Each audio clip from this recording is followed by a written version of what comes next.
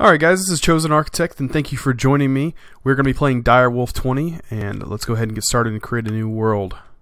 Alright, let's call it, let's see, Architect.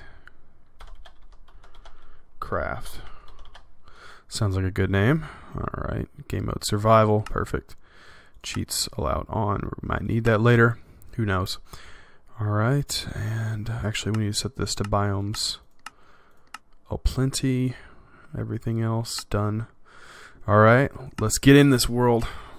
I hope it gets one. Can't wait. Alright. Starts to download the terrain. Alright, and I'm instantly underwater. Well, it looks like I'm in a pretty decent biome. Let's go ahead and set a waypoint for spawn, even though it's pretty crappy spawn. Let's go ahead and make it blue.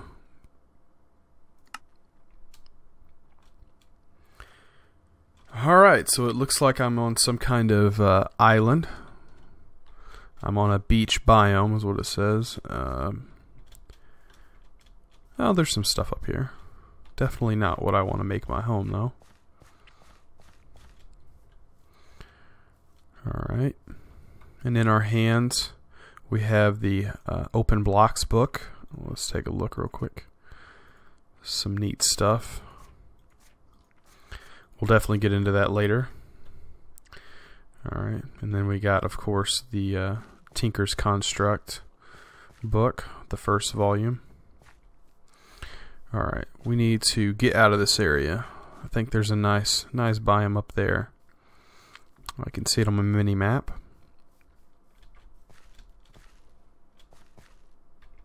Alright, we just gotta figure out a way to get up there.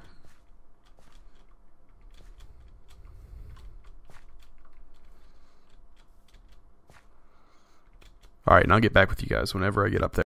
Alright, so I'm back, and this looks like a pretty nice place to be.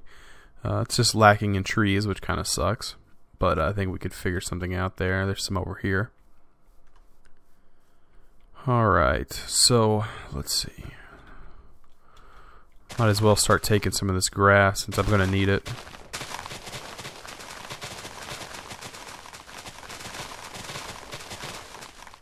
I'm going to need some of those plants for later. Definitely to get started. Alright, let's see what we're getting into. Seems like something really nice up there. Oh, and there's a village. Alright. And there's, oh, I don't like that. I don't really care for that biome down there, but I think we can manage. I just got up this mountain, now I gotta go all the way back down. Alright, so I'll meet you guys back whenever I get over to that village over there. Alright, and so I'm at that village, and oh, there's already a nice little Tinker's Construct furnace thing going on. I need to actually kill this guy. Get me some wool. Alright. Let's get you.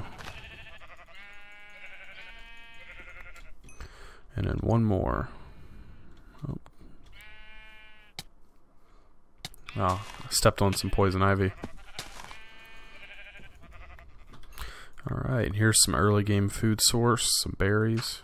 Oh. Alright.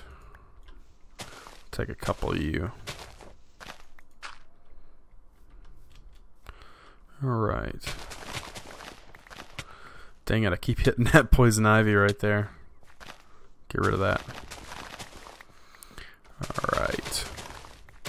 So, always a good thing when you first start and stumble upon a nice little village. Because you never know what you're going to find. You can sometimes get some good stuff early on. Alright, this... Hi, villagers. Let's see. Well, that was unfortunate. It just spawned right inside the mountain. Alright. All these plants here. Ooh, I think we got some potatoes and some carrots hopefully up here.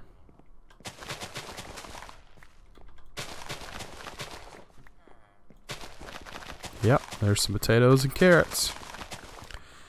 Perfect. Very good early game food source.